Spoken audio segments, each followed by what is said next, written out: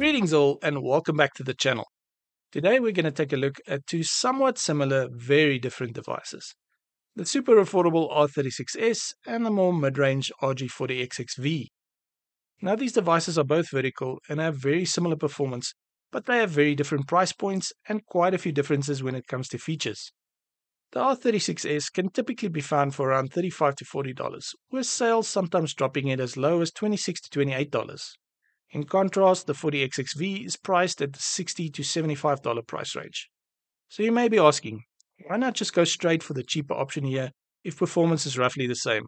Well, while the R36S offers a lot of value for the price point where it is at, it may not necessarily have all the features or quality you are looking for.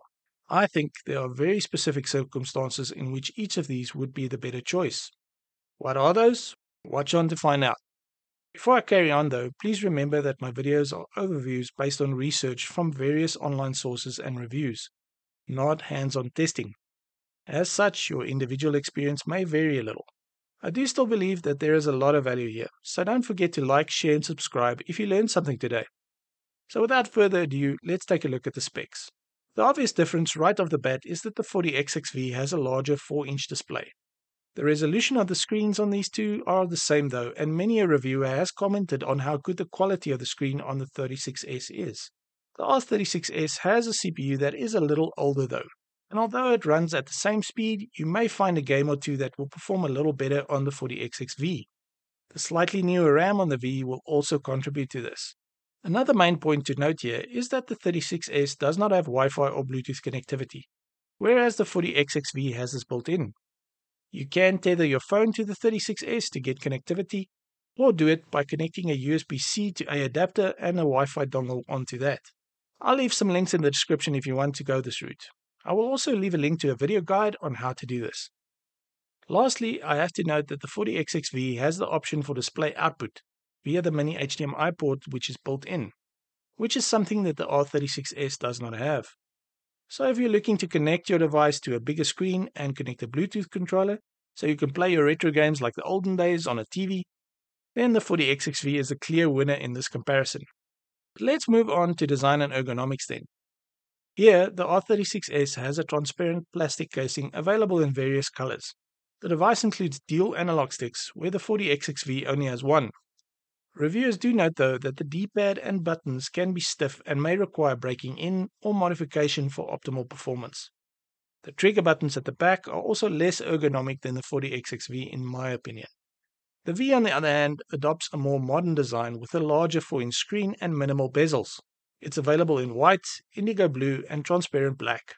The build quality is praised as premium feeling, but the V features a single analog stick as discussed. Unfortunately, some reviewers found the analog stick to be a little inaccurate, with it basically snapping to cardinal directions.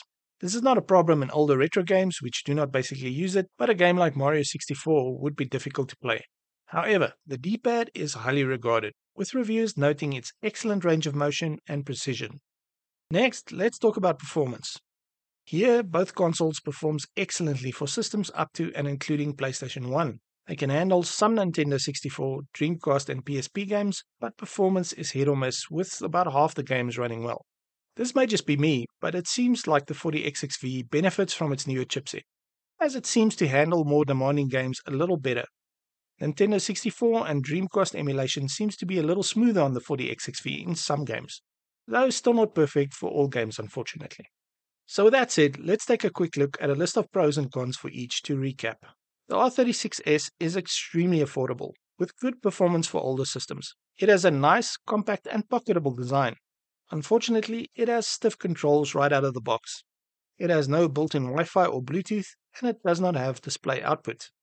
The 40XXV on the other hand has a larger screen with built-in Wi-Fi and Bluetooth, and that mini HDMI port which allows you to connect it to a TV. On the downside, it is notably more expensive, with only one analog stick that tends to snap to cardinal directions. So, which one should you choose? Well, that would depend on a number of factors, like what type of games you want to play, and how important features like built-in Wi-Fi and Bluetooth is to you. The R36S provides incredible value for its price, especially if you can get it on sale. Many reviewers agree that there is nothing in the $30 to $40 price range that offers better value. This makes it an excellent choice for beginners or those on a tight budget. If you're new to retro handhelds, it will also allow you to get a feel for what you like and dislike about these units without breaking the bank. The 40XX-V, on the other hand, while more expensive, offers a premium experience with its larger screen, improved build quality, and slightly better performance for more demanding games. The fact that Bluetooth and Wi-Fi is built in also makes it very convenient to use and update. And you have the option to connect it to a larger screen. So I would say the price is justified. If you're looking for a device that feels and looks good with more features, this would be your choice. If you want some more detail on the R36S or the 40XX-V, you can click on the links on screen now for my video overviews on them. That's it for this one though. Thanks for watching, and I'll catch you in the next tech update.